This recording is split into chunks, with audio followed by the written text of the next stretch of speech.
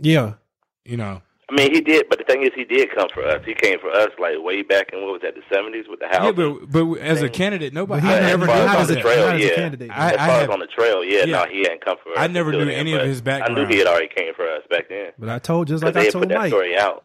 the LGBT got that juice. Let's go back to what they were saying. What you guys were saying about white women that voted for Trump and why you would think they wouldn't vote for Hillary, her being a woman and wanting to see a woman president. Because I kind of feel like women are just so catty. They don't want to see Hillary in the White House. Like, fuck this bitch. Who does she think she is? Why are we gonna vote for her? We're just gonna vote for Trump. And they gotta have that feeling like this white guy is gonna lead them to where they need to be at versus putting all the power with this white woman. And her, when being emotional and stuff like that, like she's not gonna have the power to be able to lead us when we want to go. I think vote for Trump. I think they just fell in line with their husband. No, but Rope's thing has a lot of truth because you remember, like I told y'all last time, who got all the women in high school? The dude who had all the women and disrespected women. Mm-hmm. Yeah. Exactly. You see what I'm saying? I posted with them ladies drooling over Trump. Yeah, exactly. Because look, if you're a chauvinist, it almost shows that you're an alpha male. Like, let's go back to like way back in the day, like cavemen. It shows that you like virile, like you're an alpha male that you can protect us. Women like that stuff. They'll go talking around their homegirls like, oh, he's such a dog, but then call you when they get by themselves. They close that dang thing. They like, no, Trump is a protector. Dude like 6'3", broad shoulders, a white male. He looks presidential. He even said to Hillary that you don't look presidential. Like the psychology of thing, people find certain characteristics and things attractive or acceptable for different positions in their subconscious. Yeah. What I noticed about women, go ahead, say it. Women Hillary supporters is that the women Hillary supporters were all in on Hillary. Like, I mean, it was annoying all the way in. It was, and so it felt like to me with Hillary and women, there wasn't ever a group in the middle that she could sway back to her. They either were all on board with her or they were all against her, and there was never a group in the middle that she could kind of influence either way. And that was that's just like what I kind of saw.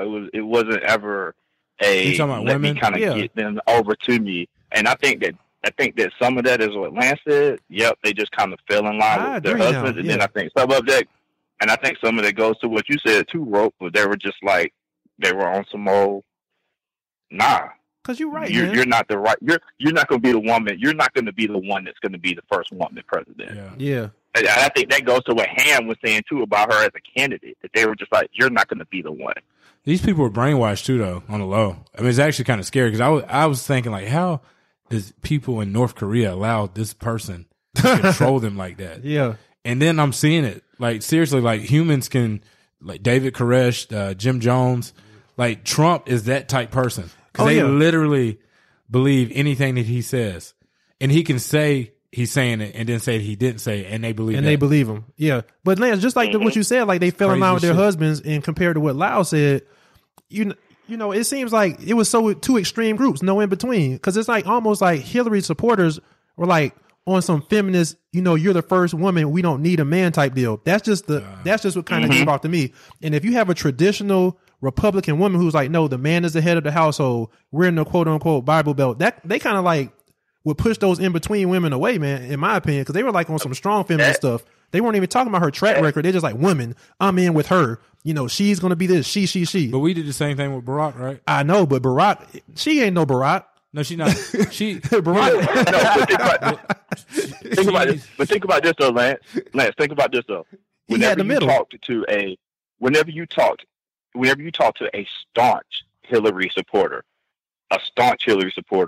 they never even acknowledge the fucked up stuff that she did do.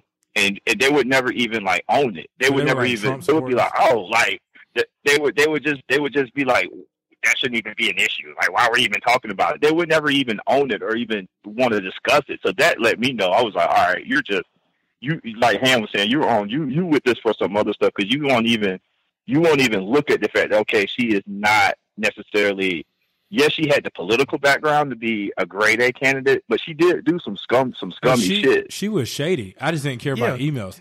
But but people were on some like it's our turn type stuff. But they wouldn't even acknowledge that. They wouldn't even acknowledge that she did do some shady stuff. So y'all saying that the female Hillary Clinton supporters are equivalent to the Donald Trump supporters as far as turning a blind eye to all the shady stuff absolutely. they did? Yeah, absolutely. But that's what anything. Oh, yeah, absolutely. But think about this from white America. We just had a black president, right? And so Hillary's supporters were like, it's our turn, our turn. They're like, no, the presidency is not a revolving door for every, for every disenfranchised group to have a turn to be in power. That's not what this thing is going to turn into. I don't think any woman candidate had a chance right after Barack.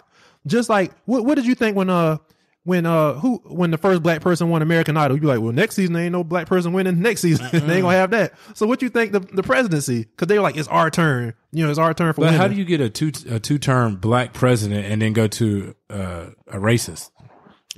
Because you had a 2-term black president. But that means the majority of people voted for him. But the majority of people voted for a black president twice. So how can? But you gotta look. But I mean, some of it is because I've listened to some other stuff and I've heard some other good points. I think some of it is where the country was too at that point, because you gotta look at, we were right off of Bush. I mean, people wanted a change. McCain wasn't bringing no type of change. I mean that. Okay, and also the start. What about 2012? That's the question mark. 2012, what Lance talking about? Yeah, the first time 2012. Because if they right, the first time, all right, 2008. Yeah, we all understand why he would have got elected in 2008. 2012, he won off of the time period from the last 4 years. Because think about what he accomplished during that time. We had spent all that time chasing our tails and fighting. What was it? Bin Laden and all that stuff. But in those first 4, he was timely. Because the Trump supporters are on that American stuff. He had that timely Bin Laden stuff and all that. You always have to look at what they accomplished within those first 4 years. That gives them the platform. Yeah, that Bin Laden. No, and I'm gonna tell you what happened. LGBT. That Bin Laden was riding. No, that Bin Laden, he did ride that Bin Laden. Bin Laden and LGBT. Yeah, he got Bin Laden dropped the mic on him. He started putting together. It's the homosexual agenda, man. You know what I think it is, though? I think that the homosexual agenda. That. That's what it was, man. No, everybody's gay. Republicans, Democrats, white, black, poor, rich, everybody gay. No, listen. I actually think that it got to the point where white America thought that even if they were racist, that time had passed. Like it just like we feel it, but the time is gone and it's not like it used to be. But now that they have a candidate who stokes it up, they're like, okay. He talking my language. So Barack made them lose hope in racism. No, it's just like, we just can't do it no more. It's just that time is gone. But now you have a candidate that's stoking it up and saying. No, I don't think it's that. You know what I think it is? I think, in all honesty, there's some people that truly grace the earth that are just phenomenal people, and they embody something that everybody can get behind. Yeah, I think President Obama was that person. He's like that dude. He's like. Think about it. All these racist people. Let's just say Alabama. Mm-hmm.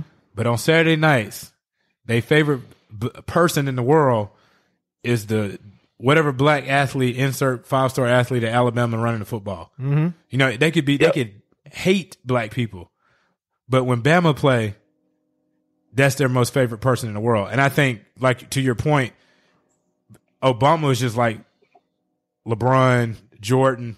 No matter if you hate him, you're like, dude. But strategically, it was a homosexual agenda. That's an obvious flip from the first to his second one. But it's not enough. It's not enough homosexuals to get anybody elected. Man, you crazy? Everybody is.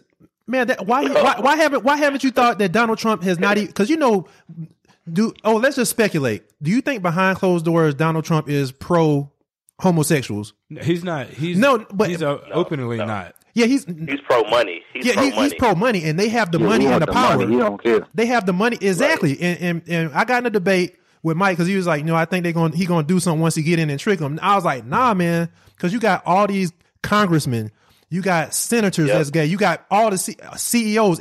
I'm telling you that homosexual agenda for Barack to be like, look, I came in as a Christian candidate first. I offered people hope. Then that second one, he was like, well, I know Christianity believes this, but love wins. Now I'm going to get y'all this. I'm going to take this to the Supreme Court. I'm going to do this. And I got Bin Laden. So he got a couple necks. But I'm telling you, man, that homosexual agenda was really what solidified that for him. I don't know, man, because I still don't think it's enough. That dude was on Time magazine with that rainbow halo, man. But listen, Trump has never been. You know how think the LGBT community is like the Illuminati, man. Right. He does. And they are, man. hey, time out. Pause. Ro, what you say? We don't know it. Ro, what you say, Ro? We don't know it. We don't know it. But it does seem like it, though. No, I agree with your point, though. The LGBTQ community transcends everything. We were just talking about what race, platform that was different from the first. Political party. Yeah. I mean, literally, there's someone... While y'all sleeping, Mike Pence might be gay, man. Anybody that's extreme like that, because this dude talking about conversion therapy. Conversion therapy? Yeah, he thinks that they should go through conversion therapy.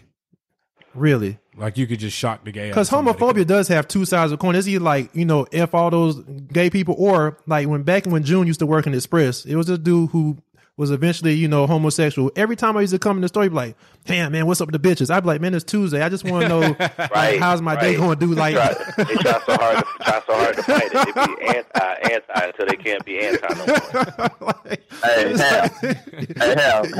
Hal, was he like old boy in that video that you posted? Where the hose at? Man.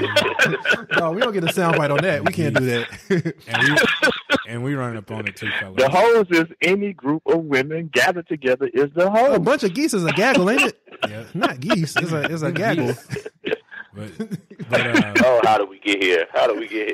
No, we are, for the interest of time. No, I got the question. I got a question though. I got a question for y'all. Loud, you want to do another one? I got a question because we right at an hour. You want to do? What? We could do another quick one. Yeah, because this actually could spawn off into its whole own thing. Okay, well let's end this one and we'll do for the good of the pod on the next one. Yep. All right, cool. Okay. And we out.